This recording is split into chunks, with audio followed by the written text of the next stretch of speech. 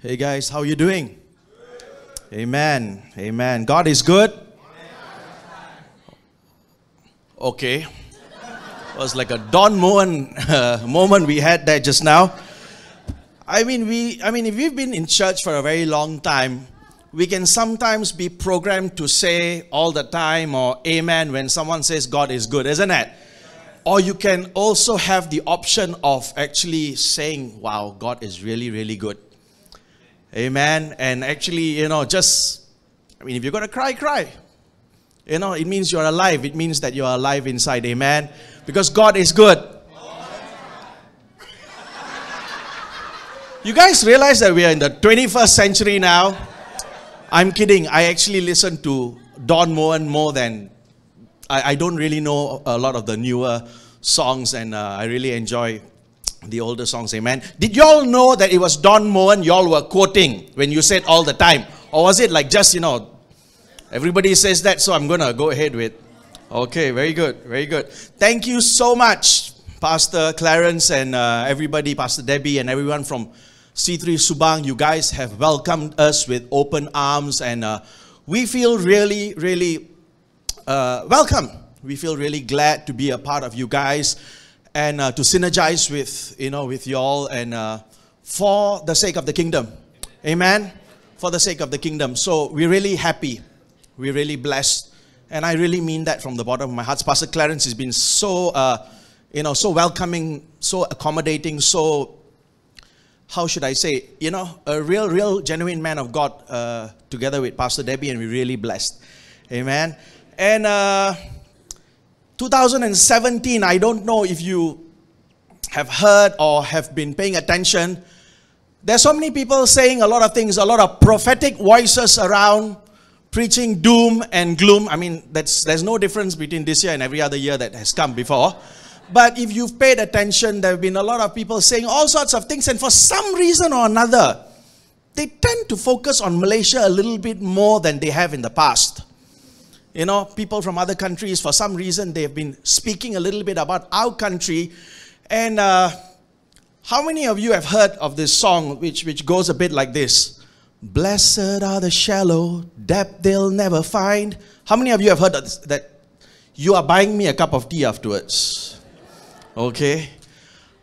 And yes, I think there is some knowledge that we can do without. No doubt we need to increase in knowledge. We need to increase in our stature. But there's just some pieces of information and knowledge it's better off not knowing. It's better you don't know. Amen? And so, I don't know, 2017, are you guys into New Year resolutions? Okay, how many of you, you got a New Year resolution where you want to be a part of more chat groups? WhatsApp chat groups. You want to be a part of more WhatsApp chat groups. How many of y'all? Put up your hands.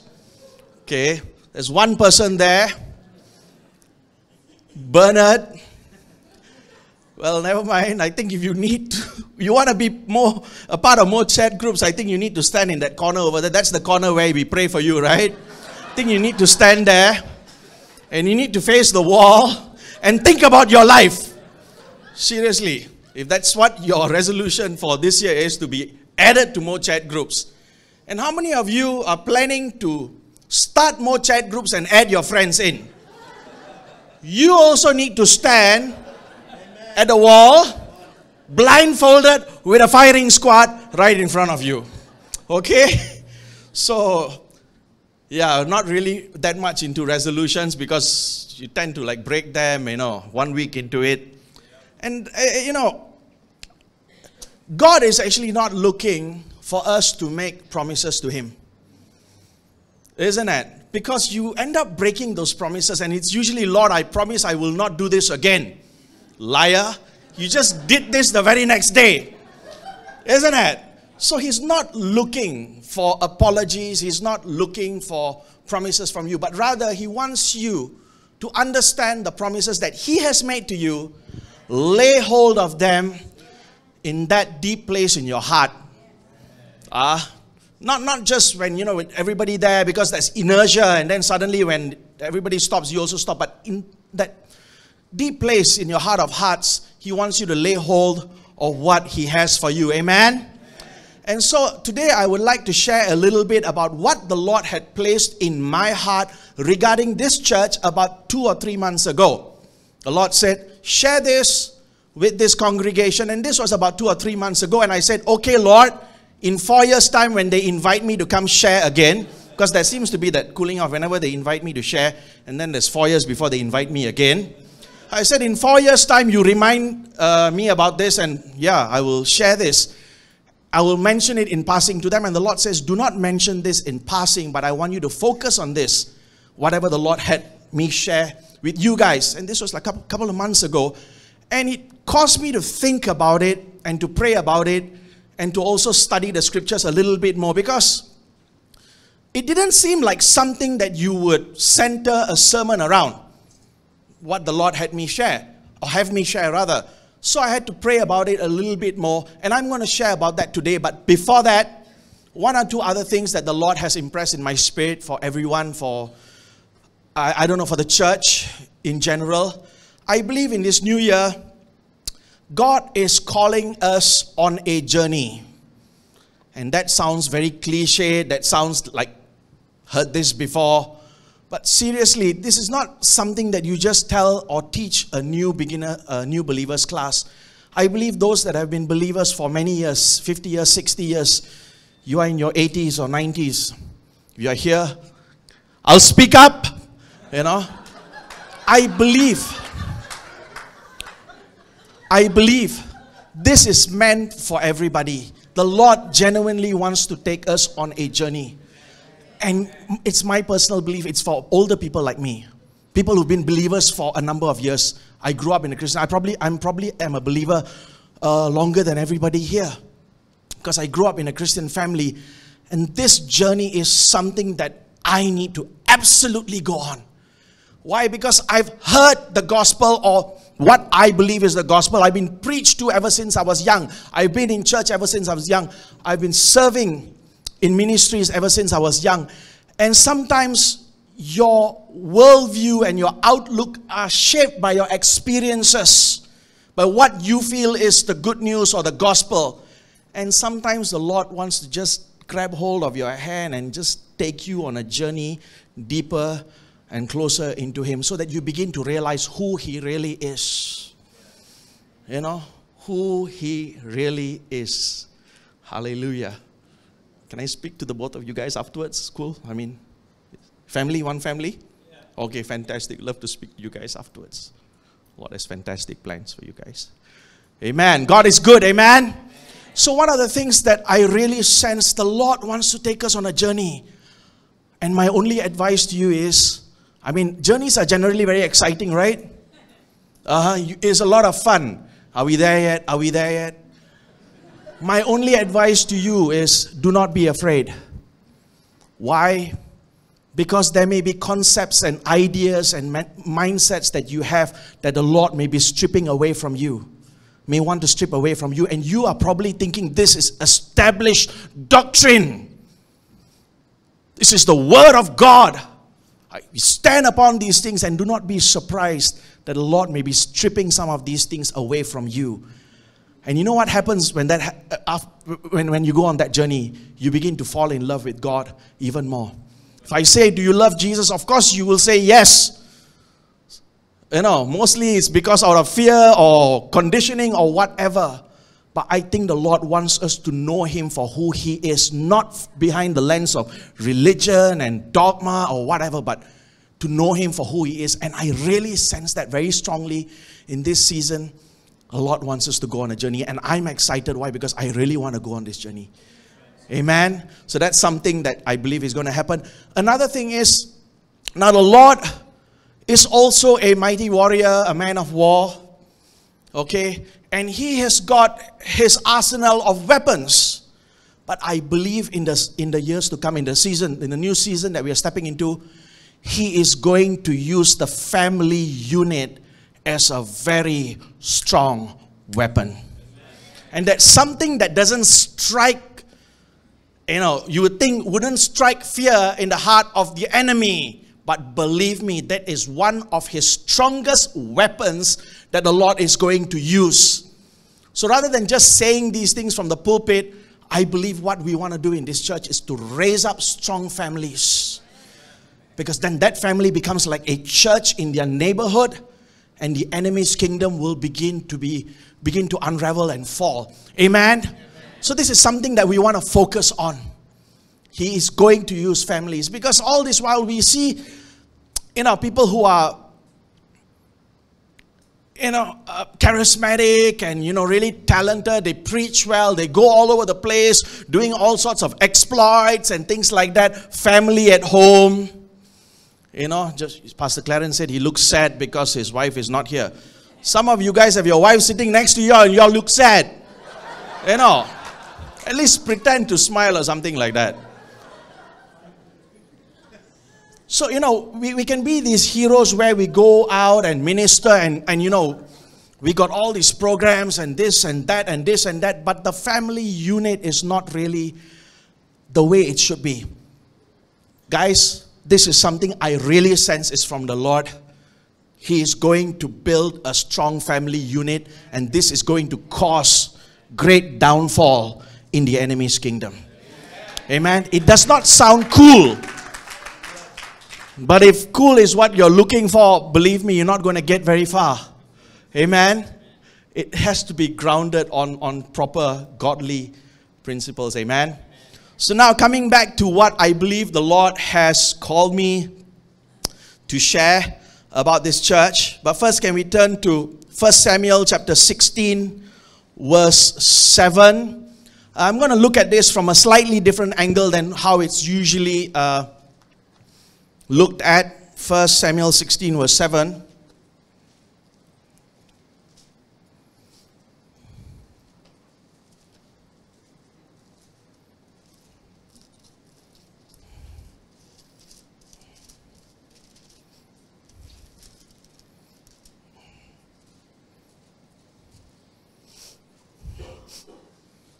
But the Lord said to Samuel, do not look at his appearance or at his physical stature, because I have refused him.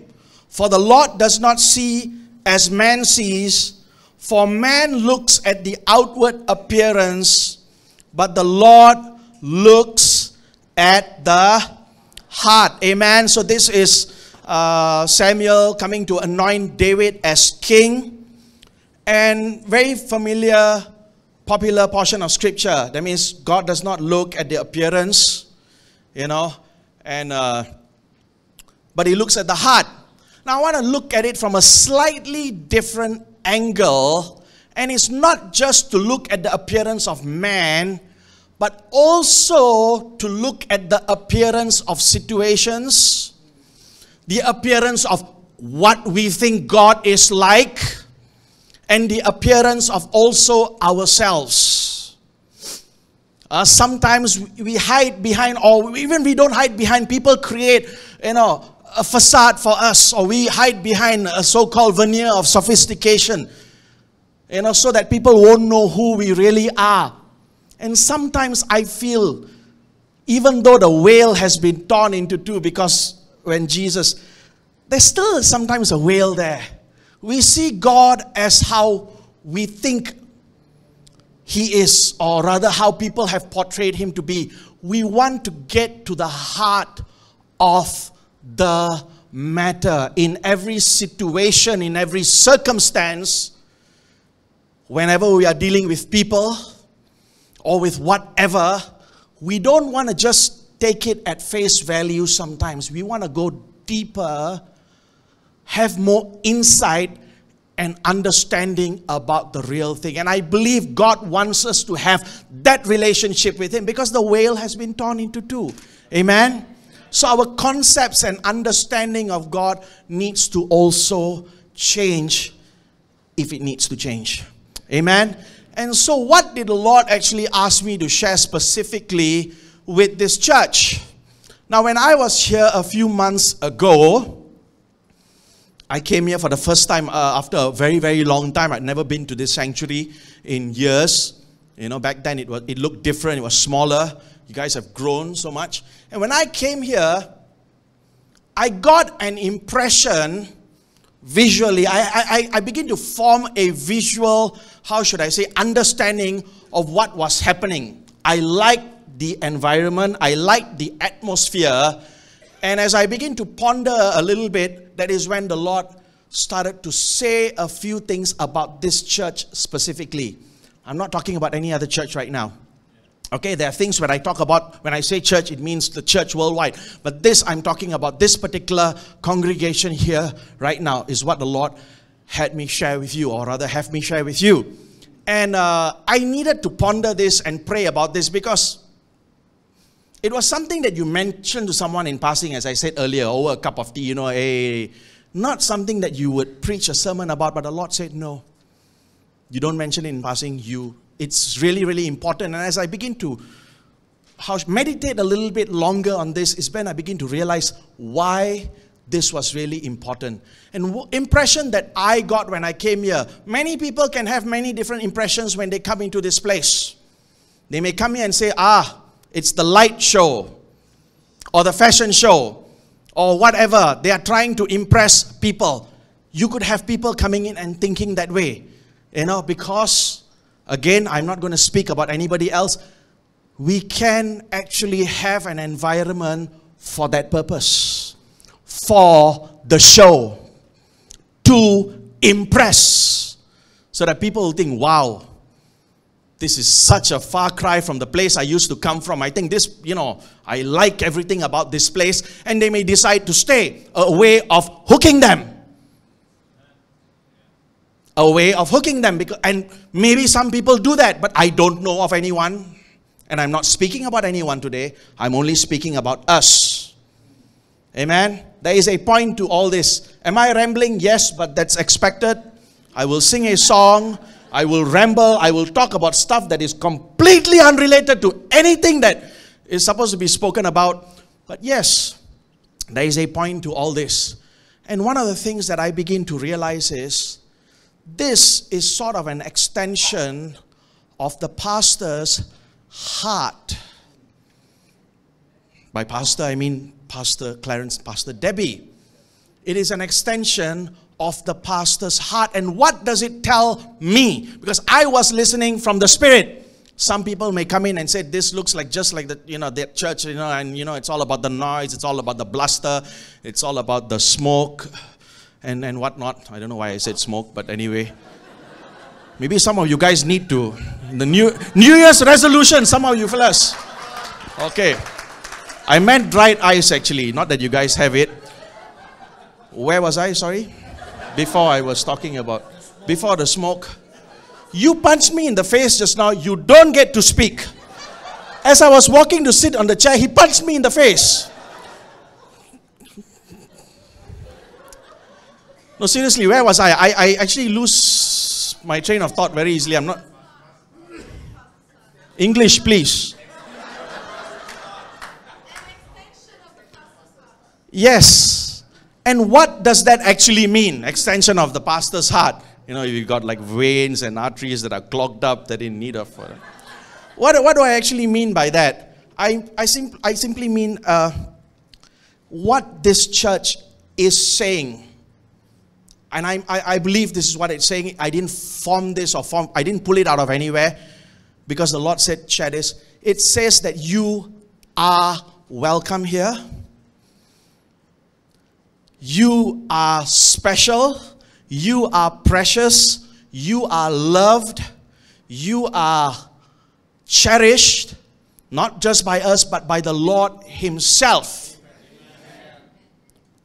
Now I said, okay, Lord, that's very nice. I can tell him, or even if I need to tell him, I can speak this over a cup of tea. You are buying me a cup of tea because of that song okay.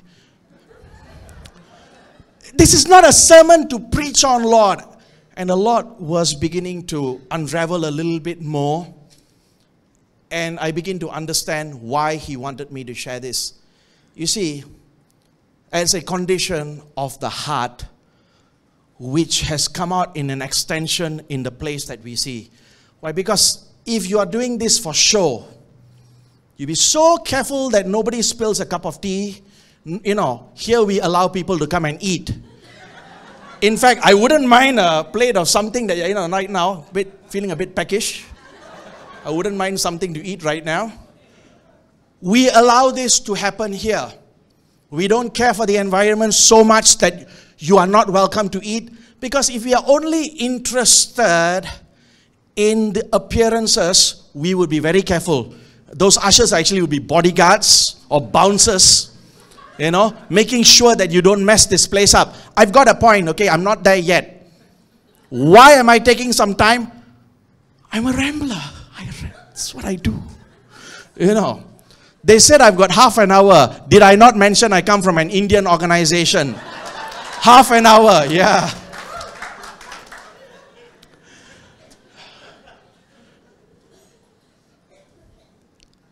Everybody here, you made a choice to be a part of this church. The Lord has called your pastors for very specific purposes.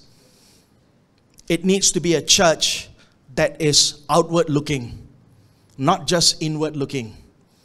Because if it was only inward looking, then this would be all appearances. And this is a nice, beautiful place. It tells me that I'm welcome here, that I'm special. You want me to feel welcome. Amen. Why? Because this is where the body of Christ meets. And once you have Christ in your life, great change can come to your family. Amen.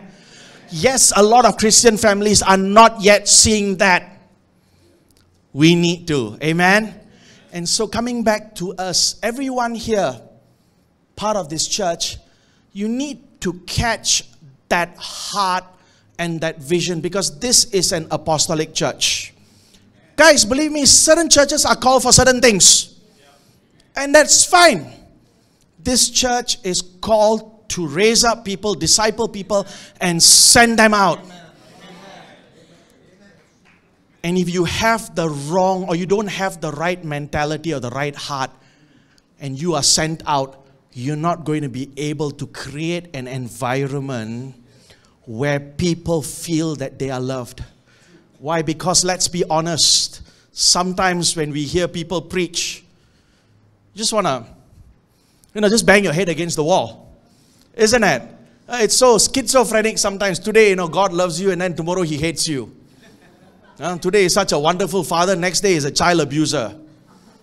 I was having dinner with Pastor Clarence yesterday, and then the subject of Dawkins just popped up. The reason is I showed him an internet meme, I don't know if that's what it's called, about the picture of Jesus knocking on the door. And then he was like knocking and says, "Let me in." And then the person behind the door says, "Why?" And then Jesus said, "So that I can save you." And then the person there says, "From what?" And Jesus says, "From what I'm going to do to you if you don't open the door." Sounds funny. We laughed. And then he mentioned Dawkins also thinks along those lines. Now, if I may sidetrack a little bit, I'm sure you've heard it being said that, atheists, they don't actually have a day of celebration, but actually they celebrate April 1st, April Fool's Day. I find that offensive. You know why? Because if you are here right now and you're an atheist, believe me, you are welcome here. You are not a believer in God. Maybe you're not a Christian, or a free thinker. You're not entirely there yet. Believe me, you are welcome here. You are not the enemy. If there's anyone here, you don't have to put up your hands. But that guy over there doesn't look much like a believer. He looks a bit of a follower of Anton LaVey or something. Never mind. No, I didn't mean to call you a Satan worshipper, brother. I love you. If you are an atheist or you are thinking about something, something, I have more in common with a lot of atheists than I have with Christians. You want to know why? Because we both rejected the same Jesus. You rejected someone, I also rejected the same one. And the journey that He's been taking me on is bringing me to the real Jesus. Amen? So, yeah. We need to have the right understanding of God. Otherwise, it becomes very rote or routine, and you are doing ministry because you are asked to do, or you're not doing it from the heart that God wants you to do it from. Amen? And that comes back to the journey that I was talking about. When you start serving God because of that journey that He's taking you, it's going to be glorious. It's going to be glorious. Why? Because of that, Amen. So be willing to allow the Lord to strip away even certain things that have been there for many years, mindsets, concepts. Allow the Lord, if He's telling you, this is how you need to change the way you think, allow it to happen. Amen. I sense that in this church with your pastors have that heart. And because of that, they've created an environment where we need to move soon, I suppose, or have a new service. The place is already full. You know, the thing we were talking about the other day, who knows, maybe that may come to pass anyway. So, yeah, we need a bigger place, amen? Or more services or something like that. Bigger place preferably, because if there's more services, they would expect me to preach as well. You know, so, yeah. Amen. Where was I? Sorry. Guys, I really had to pray for me to be able to bring this point across. Because I told the Lord, I mean, this is not something that you want to preach about. But the Lord says, no, I want you to share on this. And so, I hope, because as you know, I come from an Indian background. Tamil is my preferred mode of communication. But I pray that I would be able to succinctly put a point across with some amount of clarity that you understand this. With the help of the Holy Spirit, you guys need to catch what the Lord has placed in the pastor's heart. We need to create an environment within us where the Lord reigns, and an environment around us where people feel welcome and honored, even though they may not be what someone your mother would want you to hang out with. Okay? We don't judge anybody because these people have a story. We don't know why they are at the place where they are. And that is why I said we need to not look at appearances and go beyond that. This place has got an appearance. We need to go beyond that appearance and see the heart of this. Likewise, we need to create a sort of an environment where others feel safe. Not everybody feels safe around a Christian because they are judged for their lifestyle choices, for their hairstyles. Seriously. Having said that sister, if you did something with your hair, maybe, you know, yeah, a little bit. No. Christians are not always safe people to be around. And that is why you see many people rejecting the faith. Many people rejecting the faith. And they don't say it in a dumb way. Yes, the Bible says, a fool says in his heart that there is no God. I agree with that. That means a person who has rejected. Do you know that Richard Dawkins is not an atheist in the true sense? He says the same thing. You cannot say with any amount of, with 100% certainty that there is no God. But he is a high-level agnostic. Most people who consider themselves to be atheists are not atheists. They are agnostic. And they also will agree with the Bible that only a fool will say with 100% degree of certainty that there's no God, but you don't know. So why are these people rejecting what we think is God? It's because of a lot of religion and a lot of things that we think is Christianity, and we tend to project that onto other people. In this journey, I believe the Lord just wants us to know more about Him. Amen. And I pray, I really hope that we catch this. I don't know if I'm able to, with some clarity, get my point across. You know, I'm still having that thing with the Lord. I said, this is a tea time. I just like to drink tea. You know, so I told Lord, this is a tea time thing. You know, you just say something casually over a cup of tea. Lord says, no. Say it, make this the main point. Why people need to understand. We are an apostolic church. Pastor Clarence is an apostle. He has called to be an apostle. It's an office. It's an office, amen? And so whoever is in this church will need to have an apostolic mindset.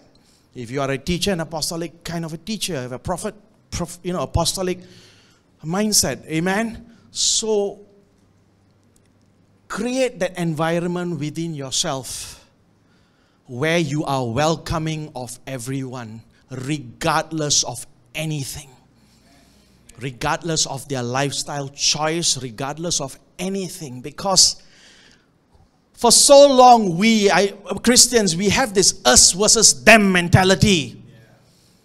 I don't think there is a them. It's just us.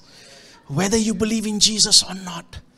Because those people who are agnostics and who have rejected Jesus, they've rejected the right Jesus. Maybe we are believing, the Christians are believing in the wrong Jesus. In this journey, the Lord wants us to know Him for who He is. Amen. I sense that in the pastors' hearts. There could be some visitors here and you say, this is a very nice environment. Let me bust that bubble for you. It's not meant to look nice for the sake of looking nice. It's meant to tell you, I know there's some visitors here today, that you are precious. And you deserve the best. You deserve the best. And can we just move on a little bit? Amen. Ezekiel chapter 18, verse 1 to 3. I'm also going to use this verse and look at it from a slightly different angle than it's usually looked at from. Okay, and I believe I've got I was told half an hour 5 minutes ago, so I got 15 minutes. I will not take that long. Okay. Ezekiel chapter 18, verse 1 to 3. The word of the Lord came to me again, saying, what do you mean when you use this proverb concerning the land of Israel, saying, the fathers have eaten sour grapes, and the children's teeth are set on edge. As I live, says the Lord God, you shall no longer use this proverb in Israel. And when the Lord gave me this verse to preach, I said, amen, thank you, Lord. No, I was like, say what? What does that mean actually? You seriously, you want to get me in trouble, is it? You want to confuse the people and bore them to death. And as I begin to read, I understand clearer, a little better. But before that, please allow me to sidetrack one more time. Why? Do I still need to explain why? Okay. This was written in the Old Covenant, in the Old Testament. Amen? So whenever we read something that was written in the Old Covenant, it can still benefit us greatly and immensely, provided we read it through the lens of Jesus. Understand that a person called Jesus walked the earth. Amen? And through His finished work in the New Covenant, we can read these scriptures and they will benefit us immensely. So if anybody says that the Old Testament or things in the Old Covenant are no longer relevant, I have to disagree with them strongly. But you cannot read them and take them from an Old Covenant perspective. Why? Then you are completely negating the fact that Jesus Christ walked the earth. And I don't mean it like how dinosaurs walked the earth, because there was a picture of Jesus riding a dinosaur. I don't know what that was about. I don't want to know. If you know, keep away from me. I don't want to know. But we must read these things from a New Covenant perspective. Amen?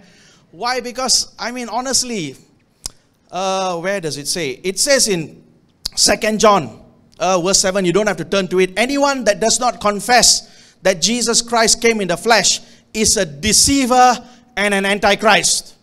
That's what it says in the scriptures. And also in 1 John chapter 4, verse 1 to 6, it says, test the spirits, because there is such a thing as a spirit of the antichrist. And what does the spirit of the antichrist say? That Jesus Christ did not come in the flesh. Now, every preacher I know believes and loves Jesus. Every preacher I know preaches that Jesus Christ came in the flesh. But sometimes when they preach, they completely forget that Jesus Christ came in the flesh. And they preach a schizophrenic gospel. Today God is so good, He's so kind, He's so this thing. And then suddenly they will go to the Old Testament, Old Covenant scriptures and preach it as it is, not from a new covenant mindset. That is wrong. You cause confusion, especially to a younger generation, you know. Some fantastic, wonderful preachers, today they preach a fantastic sermon about God's love.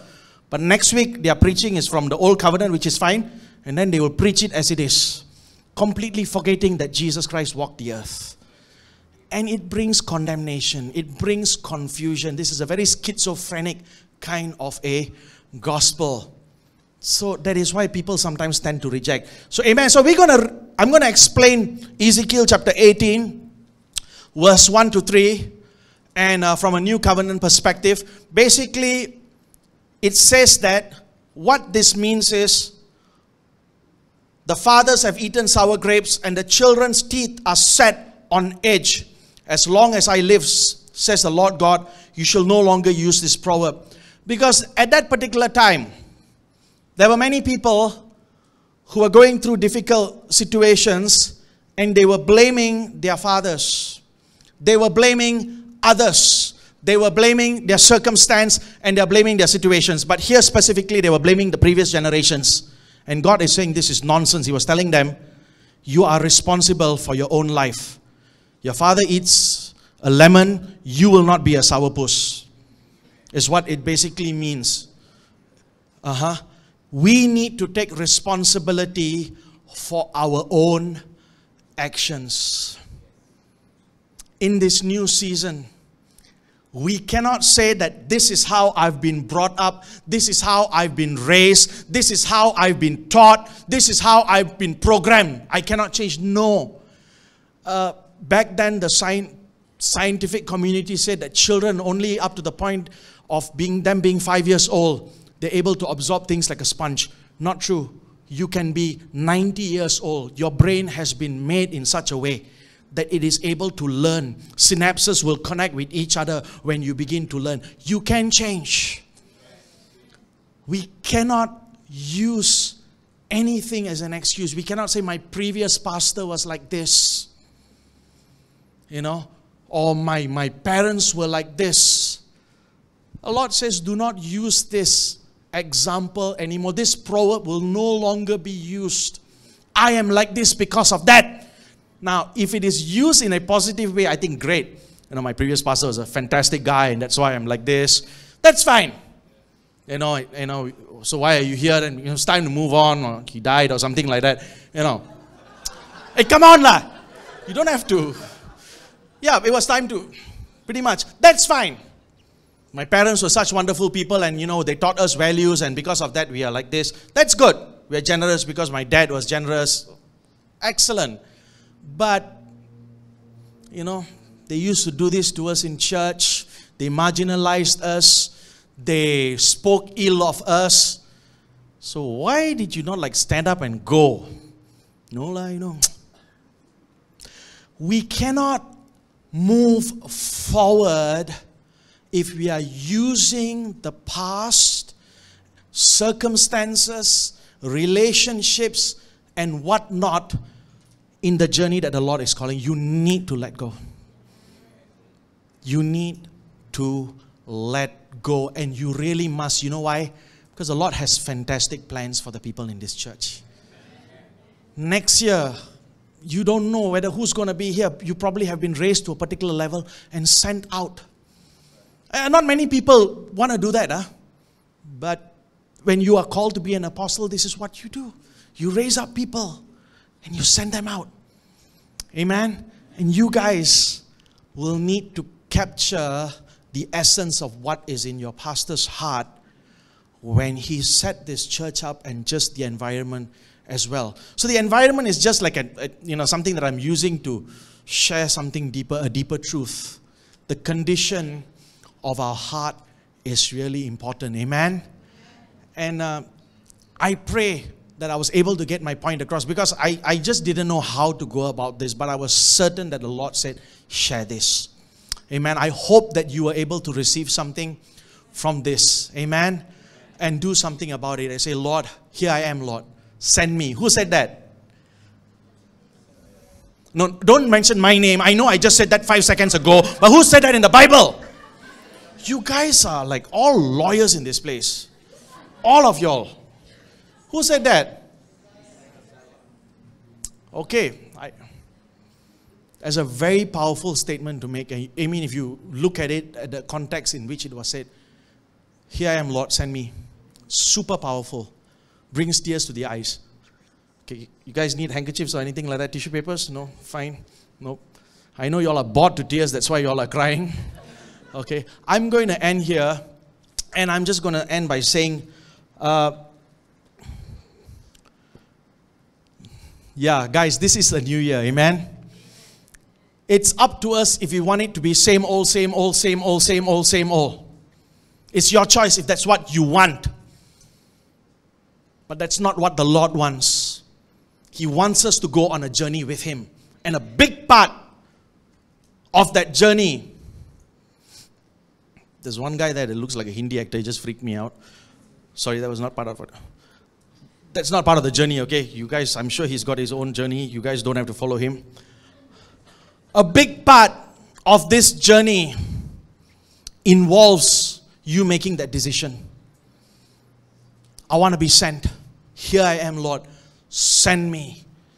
It's easy to make that statement without causing any change to happen in your heart, but that's what the Lord wants. A change in your mindset, in your heart. The psalmist say that thoughts emanate from the heart. As a man thinketh in his heart. Now the experts have discovered that thoughts actually do emanate from the heart. This is just the processing unit. Thoughts actually come from here. You know.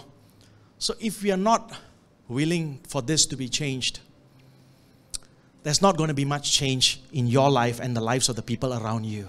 Amen. As I mentioned earlier, the family unit. Hey, if you are single, He's still going to use you. You are a weapon. You know, I mean that in a positive way, not in a negative way, because weapon can also mean something negative. But yes, that family unit needs to go through this process of change. Of saying, yes, Lord, we want to open up our hearts to people, not just to the Lord, but we want to reach out to people. Amen. And then we start functioning as how an apostolic church functions. Because that is what the Lord has placed in the heart of your pastor. And that hence what we see in our services and in the environment when we come here. Amen. So thank you very much for the opportunity to share. God bless you. God bless you. Thank you.